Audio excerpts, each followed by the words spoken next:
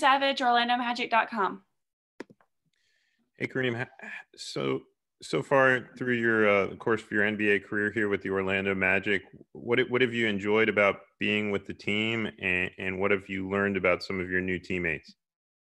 I think what I enjoy the most is just practice. Every day getting better, feeling that you're getting better every single day. Like I said, you just come in here playing against the best in the world. That's something that you want to do if you're a competitor. So just getting better in that way and just playing games and just basically just living out my dream. That's something that I was always looking forward to, and now that I'm able to live it, it's definitely fun. And whatever I learned from my teammates, just they're pretty good, and I was expecting that, but just everybody's pretty good. You come in here, you expect some guys to show up every single day, and they do, and they're really efficient in what they do and their work and everything they do. So that's something that I was really impressed by, and yeah, some of the guys are real funny, real comedians.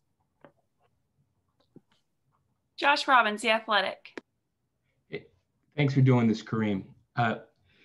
Wondering, we understand that you started to play basketball relatively late along the way. So I'm curious, how old were you where this did become a dream for you to be in the NBA, and why did it become a dream for you?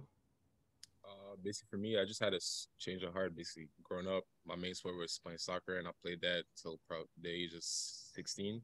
And then that's when I had a change of heart. I was still playing both sports from 12 to 15, 16.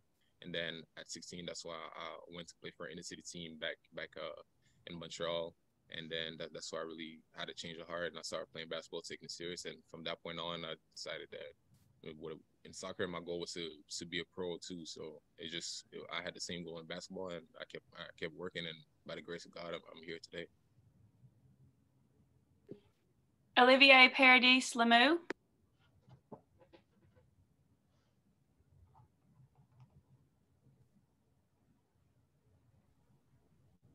Okay, great. Thank you.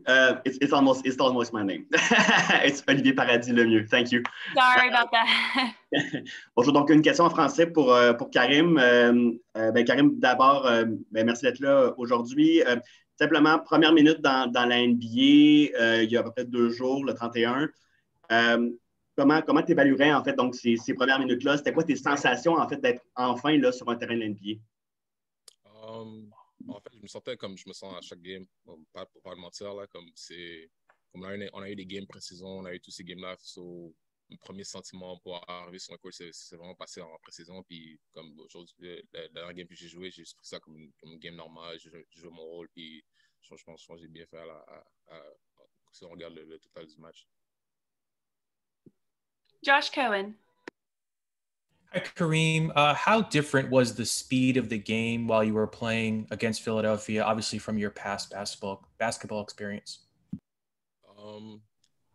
It's pretty much the same as practice. I kind of got used to it, so now it's not really much a difference to me. I've been playing the speed I've been with the team for about a month in practice, and we play it pretty much at the same speed. It's a fast pace, and everything's fast pretty much, and you get used to it pretty quickly. So it was pretty quick, but I was used to it, and I like to play fast too. So it was convenient for me, and it was not something that I had to think about or adjust during the game or anything like that. Antonin Bessner. Merci. Salut Karim, merci de prendre le temps de nous parler en français aujourd'hui. J'ai 2 questions. Premièrement, depuis ton arrivée avec le Magic dans la NBA, tu es passé du système québécois à la NBA. C'est quoi les grands ajustements que tu as eu à faire? Les plus grands ajustements, je dirais, c'est comme avant, la première fois que je suis arrivé ici, c'était vraiment la vitesse de jeu. C'était la plus grosse différence, et juste le fait que tu dois apprendre les plays le plus rapidement possible parce qu'on n'avait pas beaucoup de temps en pré-saison et tout. So, je pense que c'était ça les plus grosses différences. Ce soir, vous affrontez le Thunder et Lugansdor. Il y a aussi Cambridge dans votre équipe. Donc, il va y avoir pas mal de Québécois ce soir pour le match. Est-ce que ça a une signification particulière pour toi? Pour moi, pas vraiment. Mais moi, je pense que pour les jeunes Québécois qui regardent ça à la maison, ils voient trois gars qui viennent de Montréal, qui sont sur un terrain de basket, NBA, ou ce qu'eux, ils rêvent d'être. Ça devrait vraiment dire, ça devrait les inspirer. C'est vraiment les inspirer à travailler encore plus fort et à leur donner l'espoir que si nous, on peut le faire, vous pouvez le faire aussi. Merci beaucoup. Bon match ce soir. Roy Perry, Orlando Sentinel. Hey, Karim, we appreciate the time. You mentioned that you played 4 sports between the ages of 12 and 16. What were those 4 sports? No, I didn't say I played 4 sports. I said I played soccer and basketball. Oh, I'm sorry. Yeah, but I did a little bit of taekwondo too. I did karate when I was back home too. So I guess you can say 4. Gotcha. And then if I can follow up real quick, obviously you've worked hard to get to this point, so you have a good work ethic. But what are some things you're learning about, what it takes to get better at this level of basketball?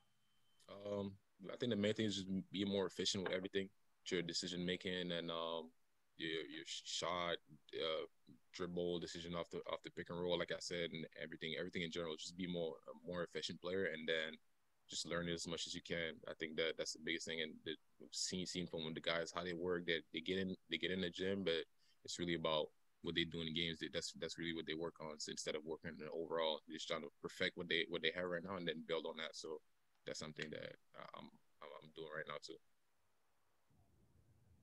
Josh Robbins. How much has having Kem around helped you? He's been a big help. As soon as I got here, he's pretty much been on my side, and he's been telling me, helping me during practice about the plays and everything like that, so I can learn quicker.